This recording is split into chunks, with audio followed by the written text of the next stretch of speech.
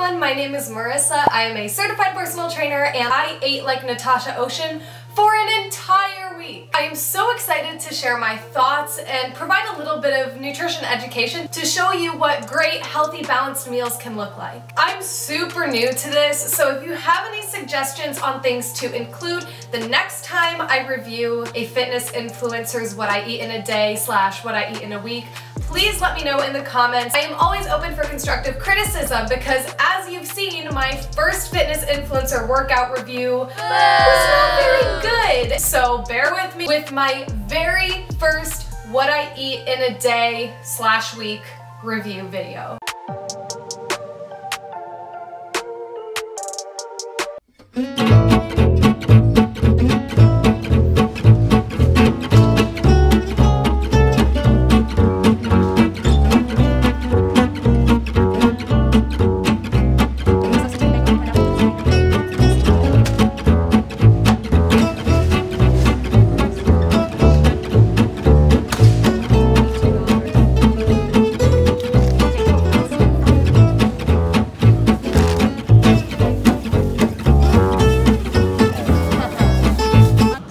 The total was $200.42, but this isn't even including the 2 times she eats out in the video. So I'll add that onto the total later. It's exactly what I predicted, around $200, and it'll be worth it, I hope.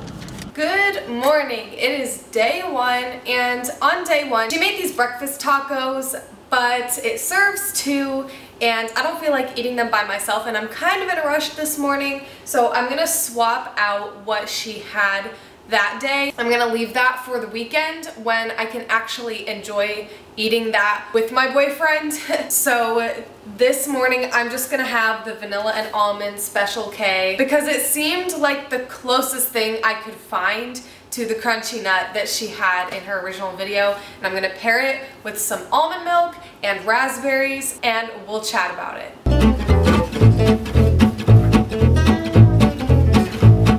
So I would say this is a pretty good breakfast. If you need something more for convenience and still want breakfast, it's a lot better than skipping breakfast.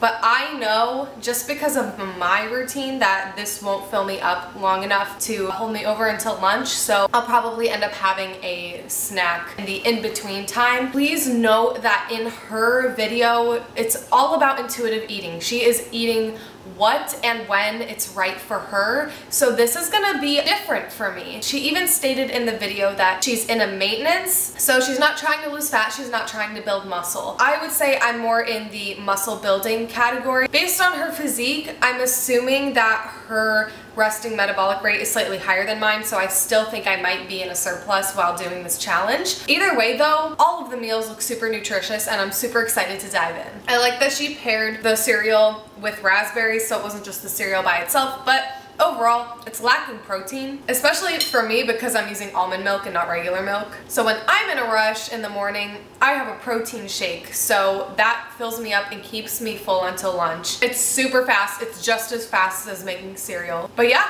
it's nice to switch it up, to be honest. Alright, so I'm obviously not going for presentation value like she did in the video. This is also obviously a lot of food, and I don't think I'm gonna be able to eat all of this. That is why I'm waiting for Joe to get home so he can help me. This is what I view as a balanced meal, meaning we have a protein source, which is the chicken, a vegetable source, which is the zucchini, and a complex carb, the couscous, which I haven't had in years, and I'm honestly very happy that she included this in the video. They used honey on the zucchini, so I just wanted to try that. I have never tried that before, so I want to know if it's actually good. Oh my god. I am pleasantly surprised. I really like this dish because everyone loves pasta. I'm not really a huge pasta fan, but it is nice to switch things up every once in a while, but she emphasized protein. So we have the shrimp, so it's not like we're just filling up on carbohydrates, and I made the decision to go ahead and get plant-based pasta, so I did get an extra boost for the pasta itself as well. Overall, again, a really balanced meal, and now I need to try it because I need to know if I did a good job or not. It was easy to make, so I actually did it right. So prep time, about 5 minutes. That's why I was able to do this one this morning. Still always in a rush. I like when I don't have to cook something. I can just throw a bunch of things together. This is perfect. It is going to be so filling. I can already tell, like, it's pretty heavy. I got fat-free plain yogurt. I didn't mean to. I got it by accident, but it's okay because we get some of the healthy fats in the almond butter on top anyways. I like that she included raspberries, so she definitely does put an emphasis on fruits and veggies in all of her meals. Overall, this is protein packed. We got the healthy carbohydrates and the healthy fats, so this is also a well-balanced meal, even though it can just fit inside this jar. If you're looking for a really convenient breakfast that is also going to satiate you, I would definitely go with this choice. It maybe takes like 3 more minutes longer than it would for you to make cereal, but you're getting so much more out of it. I just now decided that I should probably start rating the meals, kind of like what I do with the workouts, but on a different scale. We'll do taste, satisfaction, and value. So taste, really self-explanatory whether I like it or not. That one's gonna be totally subjective. Satisfaction is gonna be whether or not it fills me up and keeps me full. In value, we're gonna look at the nutritional value. So is it balanced? Is it nutrient dense? Is it protein dense? Things like that. So for this one, I'm gonna give it a 10 out of 10 across the board. I love it, and I know it's gonna fill me up and keep me full probably until lunch, because this is a lot of stuff. Oh my god, I'm puffing mash.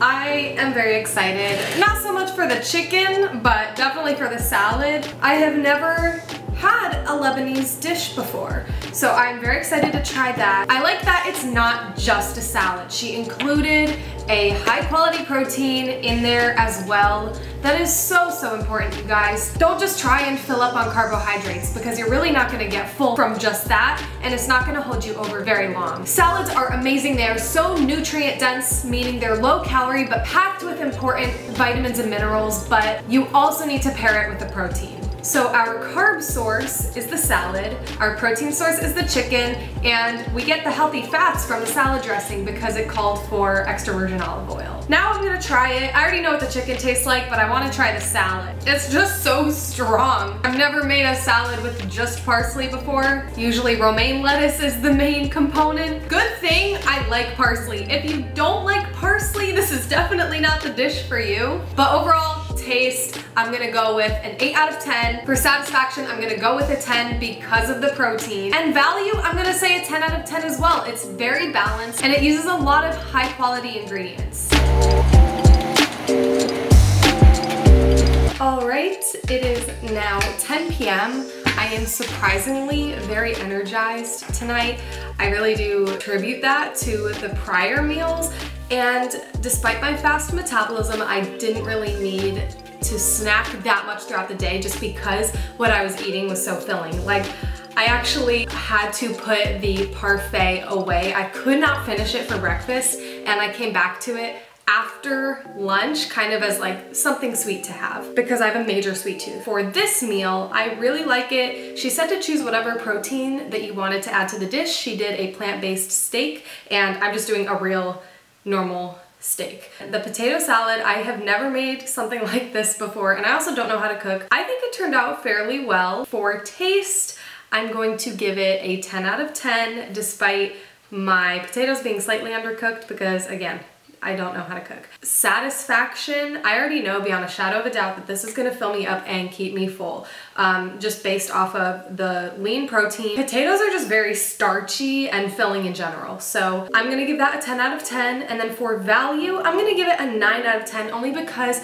there isn't really an emphasis on veggies in this meal. However, based on the veggies in the lunch, I know that that's not even a big deal. I'm just talking about this meal in particular. If we weren't going to look at the whole day. This looks like just so visually appealing, and it looks like such a great breakfast. I really like this recipe because it yields so many granola bars. Like, I have 2 that I'm gonna eat today, but I have basically enough for an entire week now. And I like that she paired it with fruit, so we're getting our phytonutrients in. And I I think it's really more so up to you to get the protein in. Yes, we are covered on the carbohydrates, but when it comes to the healthy fats, you'll find that in the nut butter. I used almond butter because I hate peanut butter. And then if you use any nuts, that'll also account for the fats in the dish as well. For me, what I used as the primary source of protein was straight protein powder and chia seeds, because I wanted to have something in there that would allow this meal to keep me full until lunch, or at least until I have a little snack. When I have something that's too high in carbohydrates and really lacks the other two macronutrients, I find myself hungry even just an hour or 2 hours after my meal. So I do want to have something in the morning that's gonna keep me full, because I don't want to get hungry during class, because then I'm just gonna start focusing on how hungry I am and not on the actual lecture. I recommend using more than 1 cup of mix-ins because I didn't, and they're still like kind of wet. I put them in the fridge. In the video, she did not put them in the fridge, but I knew that mine needed it, so they aren't completely hardened, and that'll make it a little bit easier. Like, it's flimsy. I'm gonna give it a 9 out of 10 for taste, because whenever I add protein powder to something like this, you can always taste the protein powder. It's a little gritty, but not bad enough to make it not taste good. And then for satisfaction, I'm gonna give it a 10 out of 10 as well. I know that it's gonna fill me up just based off of the ingredients in the granola bar. If I just had fruit for breakfast, that would be a lot lower on the scale, because that's not really gonna do anything for me. And then for value, I'll give it a 10 out of 10 as well. This is a very nutrient dense breakfast, and I'm excited to eat it. So the fish cakes completely fell apart.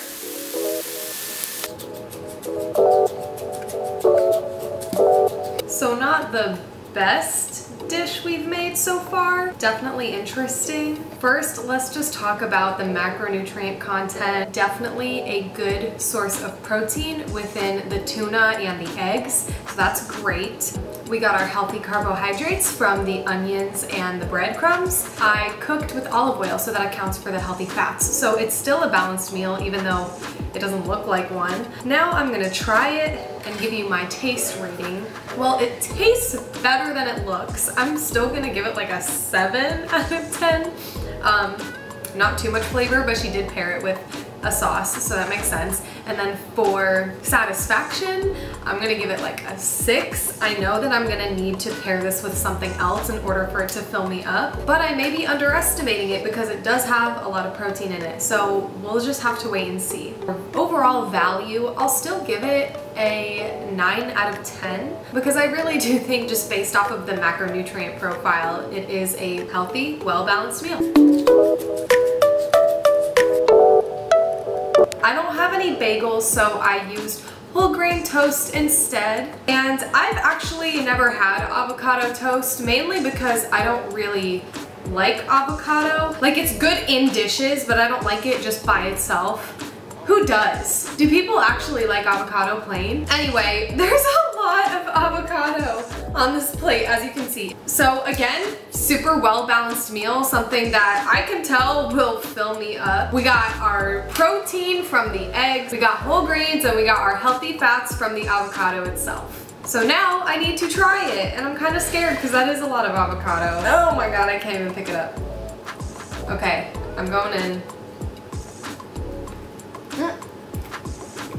Why is that so good together? Oh my gosh. No wonder people eat this. Taste 10 out of 10. However, I do think I need to add a little bit more seasoning to it, but that's my fault. Definitely recommend this too because it took me like 10 minutes to make, and that's super great for getting a nutritious breakfast in without much time and effort. Satisfaction, I'm probably gonna say a 10 out of 10 as well because this is just a lot of food for breakfast. And then value, again, a 10 out of 10 all across the board. I love discovering new healthy breakfast options. I feel like a lot of people just get stuck in the habit of eating cereal for breakfast or just skipping breakfast because they don't have time. So I really, really appreciate this one. So yeah, I'm gonna confirm that the satisfaction was a 10 out of 10 because I can't finish it.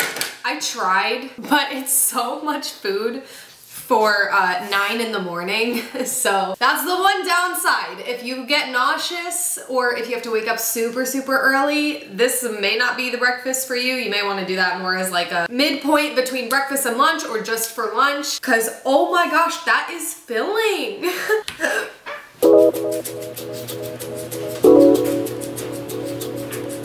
So this is going to be the second avocado I have eaten today. I really like this dish. It's just not completely balanced. It's very high carb and high fat, but we don't really have much of a protein source. So if I make this in the future, I am going to add a protein source to it, like probably chicken, something easy, or shrimp. I think shrimp would be good in this dish. For taste, I'm going to give it a 7. Because I think I overdid it with the garlic. I followed the recipe, but I also would like to mention I really like that Natacha altered the recipe to make it a little bit healthier, because yes, olive oil is a healthy fat, but we have plenty of it on top of the avocado, so it would just be too much and it's kind of overkill. And then for satisfaction, I'm gonna give this a 6 out of 10. I don't really think that it's going to keep me full. It might fill me up in the moment. I'll probably be hungry again in a couple of hours. And then for value, I will give this one a 7 as well. I think everything about it is great. It just needs that protein.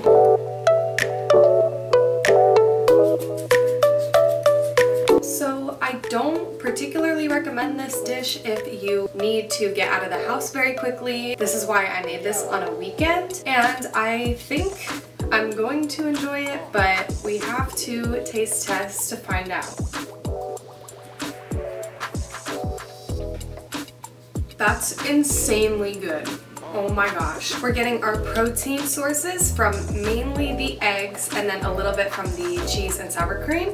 And then we get the carbohydrates from the tortillas and healthy fats, of course, from the avocado once again. If you have a weekend where you can make these, 100% recommend that you do. They are amazing, and typically when I have extra time to make breakfast, I'll make protein pancakes or something on the sweeter side. This is a nice change because normally breakfast foods are very high carb and very sweet. So I'm really glad that she included this in her week. For taste, I'm gonna give it a 10 out of 10. It was amazing. For satisfaction, I'm also gonna give it a 10 out of 10 because I know these will fill me up and hold me over for a while. It's basically like a lunch, but the eggs make it seem more like a breakfast food, so that's pretty cool. For value, I'm also gonna give it a 10 out of 10 just because of the variety of ingredients and that it's super well balanced.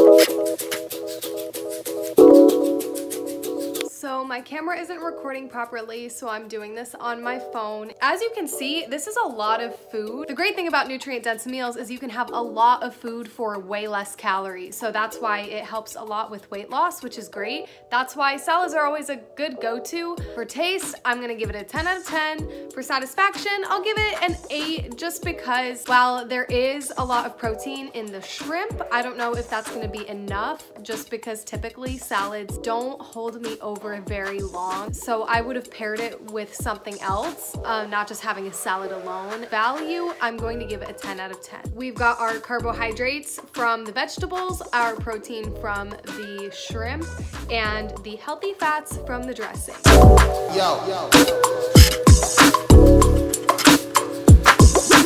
So this has got to be my favorite dish of the week. I am notorious for buying poke bowls out, and now I finally know how to make them on my own. It did take quite a while. This was definitely the longest recipe. It's more of like a treat for me. When I do my 80-20 rule, meaning I eat clean 80% of the time and the other 20 doesn't really matter, I usually involve the poke bowls in the 20% only because I get it out and I am not in control of what they really put in it as far as the quality of the ingredients. And just the fact that this kind of dish has a lot of added sugars, but it is so delicious. I cannot wait to eat it. For taste, I'm gonna go with a 10 out of 10. Again, my favorite. I'm never gonna stop eating these. For satisfaction, also a 10 out of 10.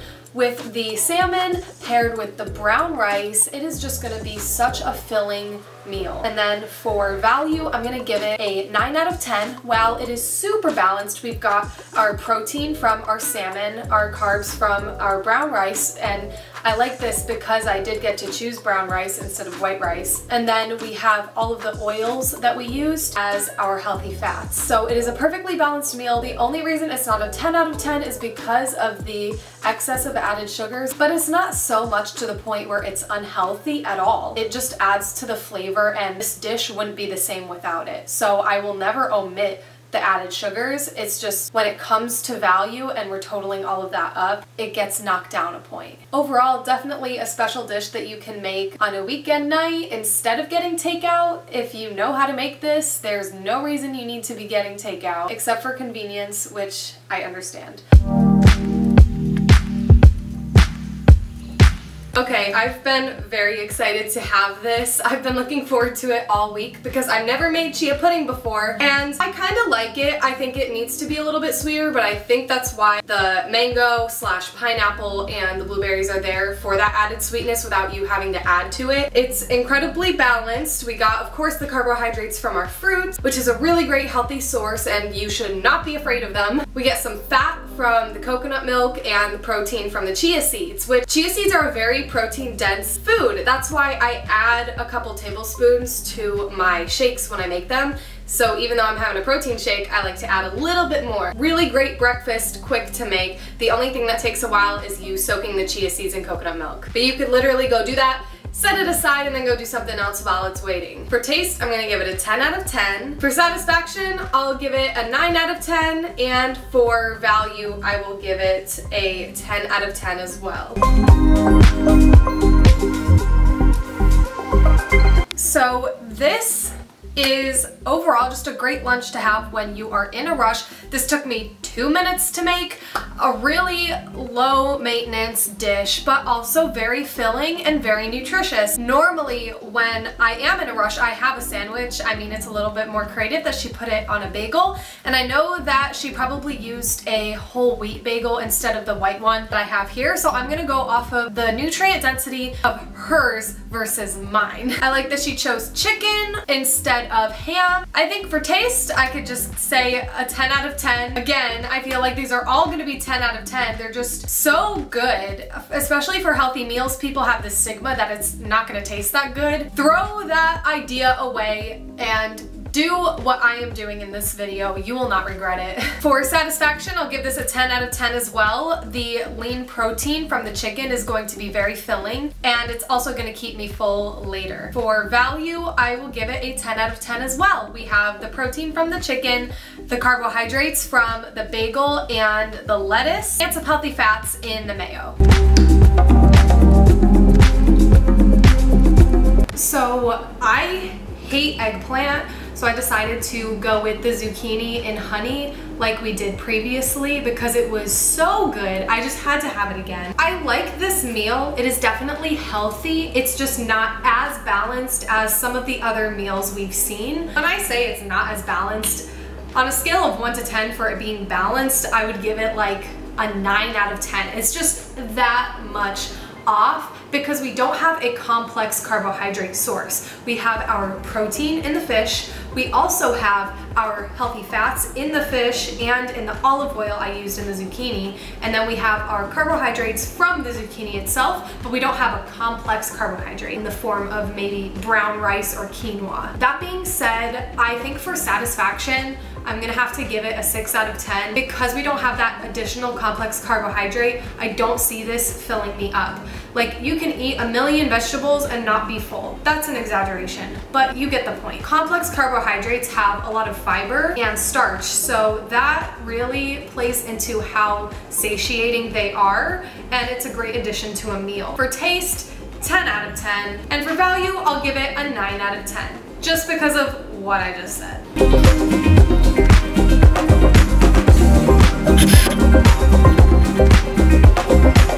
This video has got me trying all sorts of new things. I've never made ramen at home. I've never made tofu at home. And I'm excited to try them both at once. I have had this type of ramen out, and I'm kind of nervous to see how it compares, but I cut the tofu in huge slices, so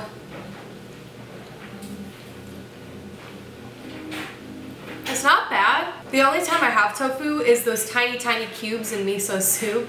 So it is definitely different, but I like that we have a lot of protein in this dish. We have a lot from the tofu and from the eggs. And we got our main carb source via the ramen. And then we got some veggies sprinkled in here and there. I didn't really use too much just because I ran out, but I used what I had and I think it worked out pretty well. For taste, I'm gonna give it a 10 out of 10. It's super flavorful. And in Natasha's video, she said she cut a lot of corners and didn't follow the recipe exactly. So I'm like, psh, if she's gonna cut corners, I'm gonna cut corners. So I basically went off of what she made in the video, except I didn't have seaweed and I didn't have mushrooms, and I don't really like mushrooms, so I wasn't gonna use them anyway. I think this was pretty closely resembled. The only thing I would say that's bad about this dish would be the high sodium content. It's okay every now and then, and you do need sodium, but typically Americans tend to get a lot of excess sodium as it is. So for someone who already has a high sodium diet, this may not be the best. For